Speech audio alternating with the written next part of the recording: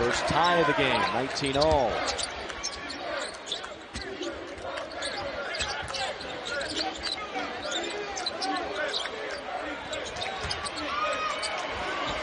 And we welcome those of you who have been watching. It's been their leading offense thus far for Lamar. We'll see how they do without him on the floor. No dice on that trip. Higgins, Maxey, deep three. Legs kick out, and Maxey began too. Kentucky's defense was on point, and they were up 10-zip before Lamar was able to get a bucket. And it created some easy scoring opportunities for Kentucky. 6 rebounds for Richards, and that defense, that zone defense. Maxey comes in, knocks down a couple of threes, and opens the whole thing up. Maxey feeling it. Maxey hits it. Forced to think, and I'm still forced to teach. Eventually, a lot of this will come second nature. Blocks come second nature to Richards and Maxey.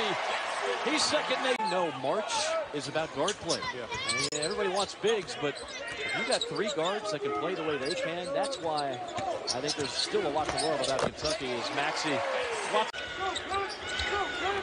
suffocating defense, and there's Maxey on a steal.